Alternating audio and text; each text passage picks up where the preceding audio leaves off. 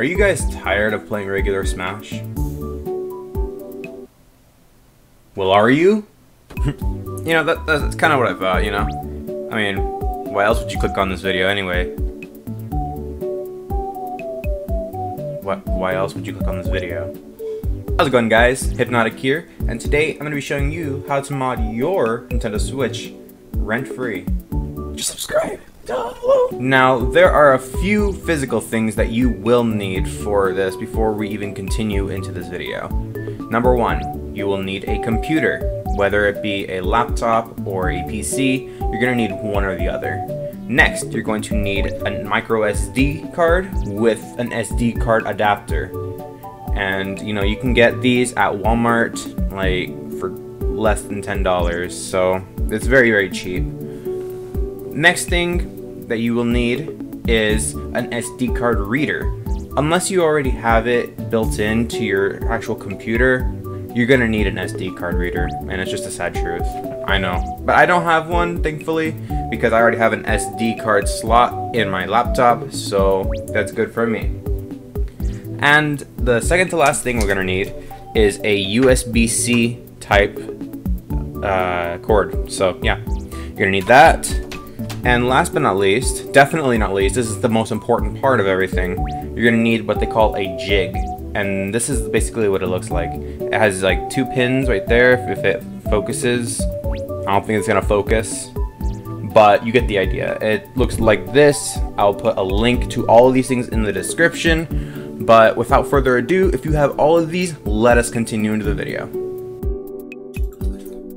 Alright, so just as a reminder, this is not a real SD card. This is just a folder as a prototype, just so I can kind of show you, because I don't have my SD card in right now. Anyway, getting into this, we are going to check out the Arcadia. Arcadia is actually a mod manager, not a mod manager, but it is a, you're gonna need this, trust me. Just don't worry about it. Just download that sucker, the release zip, and that will be in your downloads almost every time. Yep, you see it says release right here. So just keep that there for a moment. Next, what you're gonna want is the SD setup, Nintendo Switch. So it'll take you to this page when I link it, and then you'll be able to click Nintendo Switch. Now here is where people might get a little tripped up, but it's pretty simple. You just press minimal right here where it says minimal. You press select there, and then it automatically puts atmosphere, which is a big thing, so don't, always make sure you have atmosphere. That's a big one. Homebrew store, you know, just to kind of put it in there, no big deal. You have the themes installer. You don't have to get this, but I'm going to, just because. Next, we have Tegra Rcm Gui. So this is going to be a huge thing. This is going to be how you boot into your mods, but you'll figure that out in a minute. And then you just scroll all the way down and then press download your zip, and then it says building your zip, and then it should download right here, and you'll see you have everything there. Bada bing bada boom, it's already there. These are 3 areas right here that you will need, so just keep those will be in your downloads. And finally, before you even like continue, make sure that your Switch is hackable, because this is going to be a very important thing. Like, they'll give you serial numbers on how, or if it's hackable or not, and if it matches these, then usually it's unpatched. So yeah. Alright, and the last part of this video, or the hard part of this tutorial really, is kind of finding out your Arcadia mod manager. Now, this will also be a link in the description. It takes you to a site called Game Banana, which is a modding website for all kinds of games, like Friday Night Funkin' or Super Smash Bros, or heck, just a lot of games, Sonic even. But yeah, you're going to download the first link where it says 5 months ago. You're going to download it by manually downloading it, and then it's going to take you to another site, or to another area, and then you're going to press download again, and then you see you'll have it downloaded, and then we can just exit out of our browser. And now that we have everything downloaded and all of our stuff in place, you're gonna want to take these 3 files right here and then just extract them. Yep, you heard it, just extract all. And the best place to do it is to do it on your desktop. And then you can just do that by pressing browse and then clicking your desktop and then pressing OK. Then you extract, and then once you have everything, it's looking nice. Go back,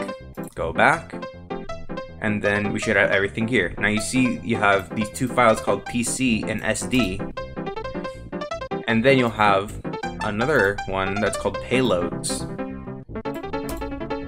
These 3 right here are going to be super important. For PC, this is going to be the Tegra Rcm. So you just click on that, just have it open, and then you can close out of the previous window. That's the first thing. Just make sure to keep this open. You can minimize it. Next, you have payloads. Payloads is Arcadia, and this you're going to need to put in to Tegra. So the way you do that is you click OK, you go to desktop, and then you go to PC. Oh, not PC, I'm sorry. You go to payloads, and then Arcadia.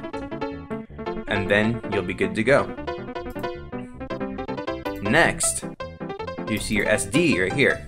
And this right here is all stuff that you just don't want to click on. So you're gonna take this, you're gonna copy it, go to your SD card, and then just paste it to the root of your SD card. And that's pretty simple. That's pretty much all you have to do to get your Switch hacked. And it's very, very simple.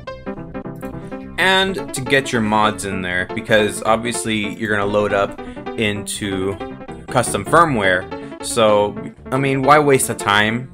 Just click on the Arcadia folder, and then you can drag it. Well, actually, not really. You click on Arcadia again, and then drag the Switch folder specifically. You drag it over to your SD card, and then you can just put it in there. And what that does is it takes it and puts it into your Switch. So you see arcadia.nro. That's already in there now, so that's perfect. So now we can minimize that, and then go back to your downloads, go to release, and then take this atmosphere folder right here, and then just drag it and drop to your SD card, the root of it, and then it will put something in your atmosphere folder that you'll need as well, and then boom, you're pretty much good to go. Now the last thing before you want to completely boot up everything is just go to Game Banana, because you know what, I mean, you got your modded Switch, but you want to play some actual, you know, modded stuff. I think that we're going to do the victory animation for Mario. So what we're going to do is we're going to scroll down, press manual download, and then press download again, and then it will immediately download it for us, and that'll be in our downloads. We have to make a new folder called Ultimate. And once we do that, we click into Ultimate, and we make a new folder called Mods.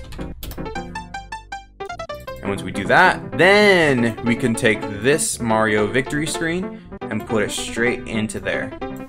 There's one more thing to discuss. So after you have all those files on there, you're gonna take your SD card out and then take the micro SD card out of the adapter, and you're gonna put it back into your Switch.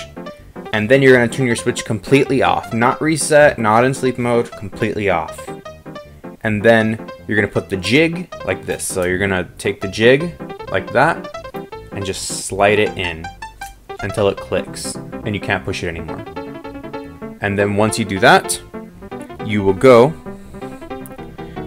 into the Tegra Rcm Gui. You go to settings and then install a driver, and then it will give you this prompt, and then you say yes, and then it'll do that, it'll finish, and then you'll be able to do it. And then as you can see, it says RCM OK.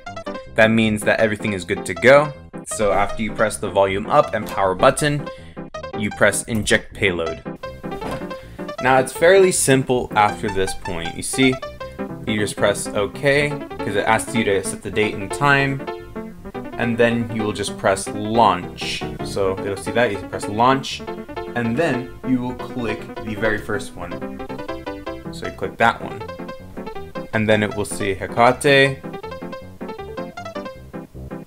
And then you can take out your jig, because it's the very first time. And then you can put your other Joy-Con back on.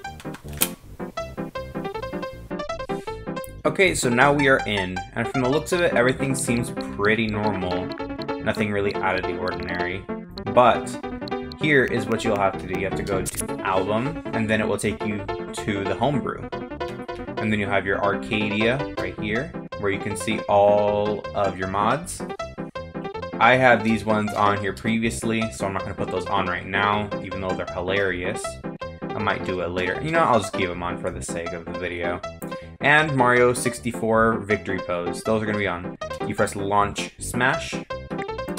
Now, obviously, when you try to go into Arcadia for the first time, it's going to say you have to go into Smash first, and then you can do it.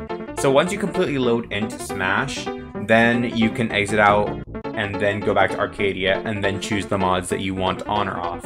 And that's the cool thing about Arcadia, because before in previous ones, it was always a lot harder to toggle on and off the mods. So this is definitely a step up. I don't exactly know what's going on with this mod. I'm not going to really try and figure it out right now. I mean, there's not going to be a whole lot of game-changing, you know, things, but like, for instance, you have this stage, training stage, and then you have a couple others as well. I'm just gonna, like, you know, oh, bruh, it crashed. You know, Mr. Krabs actually is a mod that makes the game crash, so definitely, if you're gonna try out mods, do not try him out as a mod.